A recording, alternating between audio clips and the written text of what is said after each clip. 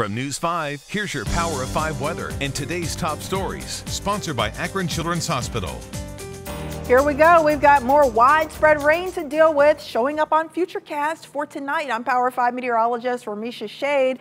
We did get to briefly enjoy some sunshine today, but rain rolling in tonight. It sticks around for a big chunk of your Monday morning, but it will mainly be rain with the temperatures dipping to the upper 30s tonight, middle 40s for tomorrow afternoon. So overall, you will need the rain gear. It looks like the rain should exit by Monday afternoon. Temperatures falling to around 38 degrees for tonight. So grab the jacket, grab the umbrella, stay safe out there and try to stay dry. Mike and Tracy.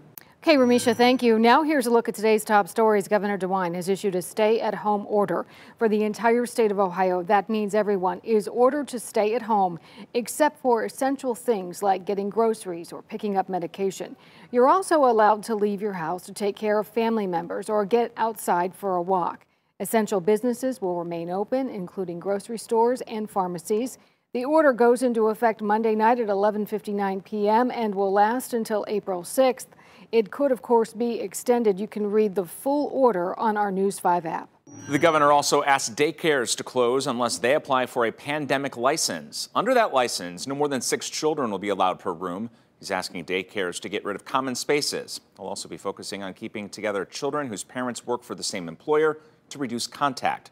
That order goes into effect on Thursday. It runs through April 30th. For the latest news and weather, be sure to go to news5cleveland.com or just open the News 5 app.